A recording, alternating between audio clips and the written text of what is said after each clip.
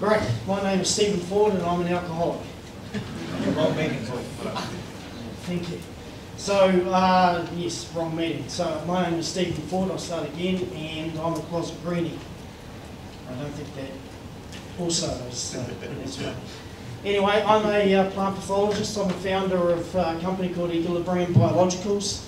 I sold my first company to Syngenta in 2015 and spent 2 years in the wilderness, and then thought in 2018 that I would start another one, and consequently that company has just received significant investment from one of the multinationals that I can't tell you about, but you'll find out very shortly.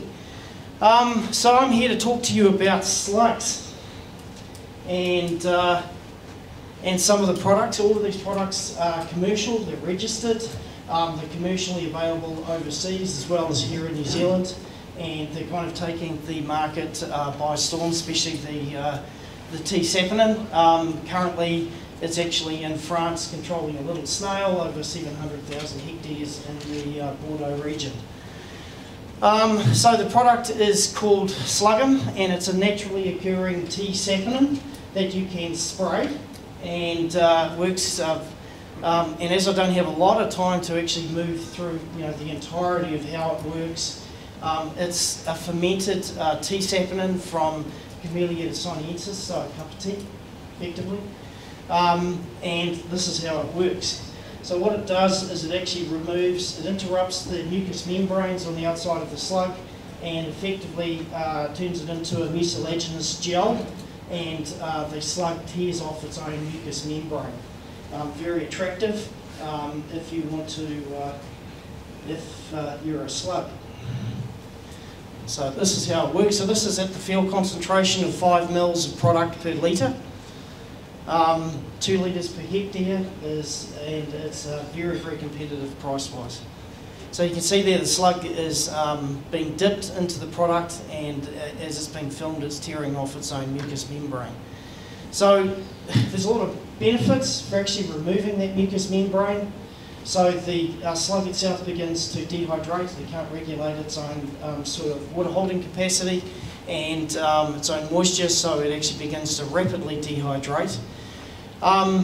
The mucus that's around the outside of a slug, if anybody's wondered why slugs don't fall over to fungal pathogens in the soil and bacterial pathogens, is that that material is this mucilaginous gel that's left behind. The mucus itself is actually quite antimicrobial, so it prevents the slugs from actually getting infected with common sort of parasites and things that you would expect them to fall over to. And the other thing too is that it's also very bitter. So birds don't actually attack slugs because it's very bitter, and they tend to be repelled away from it. So once you've removed it, it opens up to bird predation as well. So, so one of the other incredibly important things about it is that it is a very high degree of repellency. The first name for the product was called Hotfoot, because slugs and snails, they just won't go anywhere near it. So once the product is sprayed over the crop, it'll stay persistent on the crop for about 14 days. It's already very slippery. It's already got a Dre's wetting of almost in organosilicon. A lot of growers will actually mix it with other pesticides as a surfactant. And it's incredibly slippery. So you've got a very, very strong repellency in New Zealand and overseas. It's registered, and it has absolutely no withholding period. So whereas a lot of the methiacarb and metalaxyl products that are in the market actually require some withholding periods that you have to be concerned about. Excuse me, what kind of effect does it have on earthworms? None. So they can. And to be very honest about it, we've done a lot of work on earthworms. Greenkeepers actually use a saponin or a type of a surfactant to actually kill earthworms. At the rates that we would have to use this, we'd be looking at 50 or 60 litres per hectare to actually control. We've actually had some greenkeepers ring up and say, can we test it? And we just won't allow the product to go. to go out for that purpose. So. I mean, I'm not going to go into all the data and things because I just don't have enough time. But one of the things is it is available. It's the only registered liquid sprayable tea saponin product globally. Why somebody else? I mean, the Asians have known about tea saponin control of mollusks for many years, thousands of years. But we seem to be the only clowns that have gone ahead and registered the product. So, yeah. So, one of the other things that we're doing at the moment is a product called Dawn. This is also available from Farmlands, and it is a iron chelate. Does everybody know how an iron chelate controls a slug? So slugs and snails, to actually move oxygen around their body, they actually use copper. So as a human being, we use iron to actually move oxygen around our bodies. And the slugs and snails, if you're a mollusk, they use copper. So when we introduce iron into that equation, the iron actually repels the copper, and the slug can't actually oxygenate itself and becomes highly anaerobic and then carks it. So that's how it works. So we also don't extrude our baits. So all of the baits that we use are a coated process. We're one of the only coated processes in the world, and we use a dolomite granule of a very specific grade. And then we coat up the iron chelates and the attractants to actually bring the slugs in.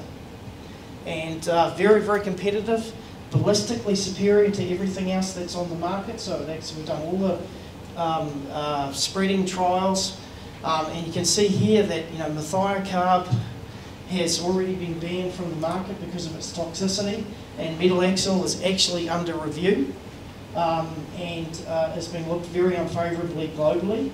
And so hence why we've built an iron chelate product and a coated product. It's environmentally very stable. A lot of the issues with a lot of the extruded pellets, as you can see, is they suck up water like Weet-Bix. And they tend to fall apart very quickly. And of course that is curtains for the control of the product. They also tend to leave behind some very toxic residues, whereas we're only leaving behind iron, magnesium and calcium. Does it affect any beneficials? No. No, we've done quite a lot of Nothing to arthropods or anything? No. So, and I certainly concur with what Alison's saying, is it's data. If the person standing in front of you can't show you very good field trials over many field trials, then don't take the product. And we're one of them. So effectively, if we look at the cheat sheet, before I get Nigel involved, it's just, you can see the active ingredient in Slugum is 212 grams per litre of a tea saponin, so that's a very purified extract. The active ingredient of Dawn is 54 kgs of iron chelate. So both non-toxic to mammals and have very good environmental profiles. So the formulation is for the Slugum is a soluble concentrate, and this is a granular bait, so a coated bait. We actually use a lot of technology to actually coat this bait from the confectionery industry. So we use copper bowls, just as if there's any seed coaters in the room, in a very similar process to actually building up and coating seed. Targets are obviously mollusks, slugs and snails.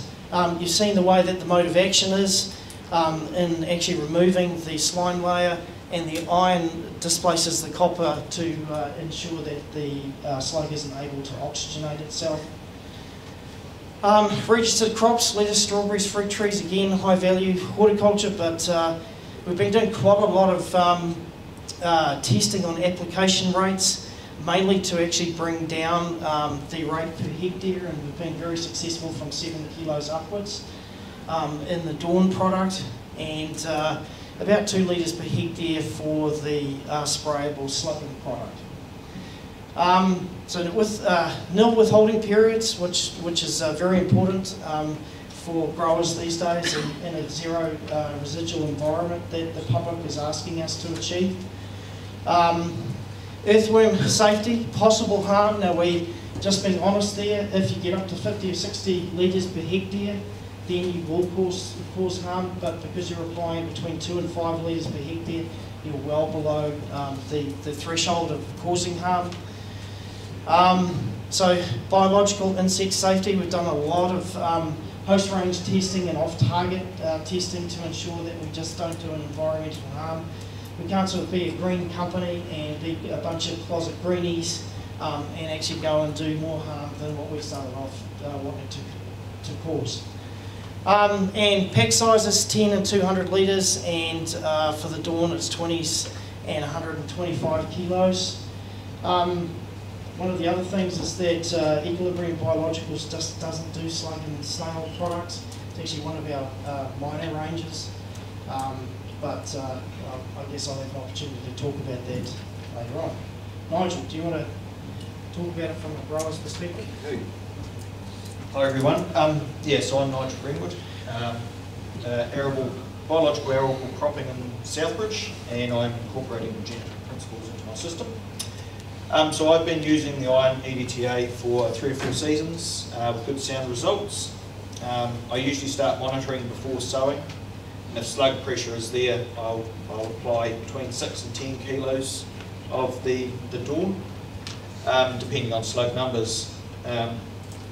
I run 26 metre tram lines, and I use a CDAC bait spreader, and I get a good even coverage to my 26 metres, which works well. I've used the liquid slugging product once, and it was a follow-up treatment on wheat, so in May, June 2020. It was no-till ex-clover. I used 8 kilos of Dawn post-plant pre-emerge. And then the numbers spiked again 3 or 4 weeks later, and I applied 1 litre of Sluggum in 200 litres of water. And it was the downside was I had to be out there at 11 o'clock at night to actually contact the slugs. But yeah, great result, and that was a cost of about $23 a hectare. So yeah, I could afford to get out of bed at that time of night for those dollars. I was told that if I used 100 litres of water, I could probably get that rate down by half to 500 mils with the same result, which would take it down to a $12 treatment, not including my time, of course. So yeah, that treatment, that follow-up treatment of the sluggum took the numbers that I had where they spiked up to between 30 and 35 slugs per square metre, and I dropped them back down to 2 to 4 slugs per square metre, and that was the last slug treatment I needed for that crop. I was warned by the Ecolibrium rep that it does have high repellency action, and that I should just keep a monitor on the crops outside the target area, because the slugs potentially could move out of that into the treatment areas. So I did activate turf grass on one fence line, so I made sure I baited that fence line. But yeah, so that's me from a grower's point of view. So one of the things that the growers have been doing around Pukekohe area, for example, especially the Michigan growers, that they're really worried about withholding periods, is that they will bait with Dawn around the outside of the blocks, and then they will spray Dawn, spray sluggum on the inside of the blocks, and it will actually drive all of the slugs out to the baits. So they've got a total green solution without using, any toxic baits to control their slugs and snails. So it works extremely well, and it's very, very cost effective, which is obviously one of the most important factors for growers these days. I got the impression with some of your slides that the slugs do they actually have to be covered in the spray, or can you spray it on the crop and they take it up when they crawl over the crop? So you are very astute. So there's two modes of actions. When Nigel says that he got up at 11 o'clock, and I'd certainly, that's commitment and a half, but that's the commitment of a grower, I suppose. The long and short of it is, if you want to get that sort of removal of the mucous membrane, then you'd want the product to directly touch the slug, and so you want to be sort of spraying it when the slugs are operating. But the real benefit is that there's a very high degree of repellency. So wherever you've sprayed, the mollusks, the slugs or snails will not actually go back onto. So they will actually be driven out of the block and go to your neighbour's place, and it's now his problem. If it's a big field, I mean, I'm told, I learnt the other day that slugs can move 3 metres a day. If you've got a field that's 500 metres wide, yes, they're not going to travel all the way to the outside. Right. So just getting up at 11 o'clock at night, James. So what do they? Not quite. So what do they do? You know, they will actually not feed on the product or go anywhere near it. In actual fact, we've had a whole bunch of slug trials and commercial trials where we've actually watched the behaviour, and all of the slugs have committed suicide. So they prefer to starve themselves to death than actually go anywhere near the product. So will they almost stay where they are then and just stop feeding? They will retrench, and in situations where we've had to put a camera on everything and we use it inside Tupperware containers to obviously maintain the moisture, and then spray the material, where there's not a preferential test going on, they will actually crawl into the furthest part away of the container that we have, crawl up into a ball and die. One more question? One more question? Yes? Could you make comment? I've tried EDTA baits in the past, compared them with health with, Yeah. and 2 different scenarios.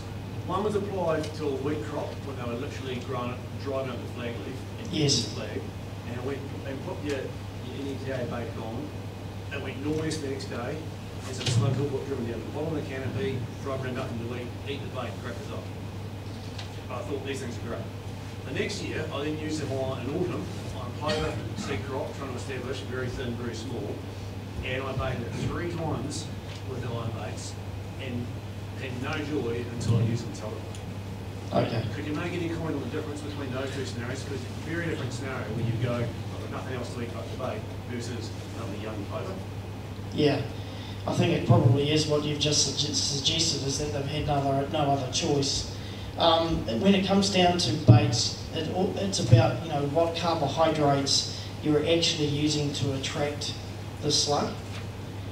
So it could be the fact that whatever bait you were using didn't have the appropriate attractants to it, or enough sort of carbohydrate-based attractants to actually bring the slug to it.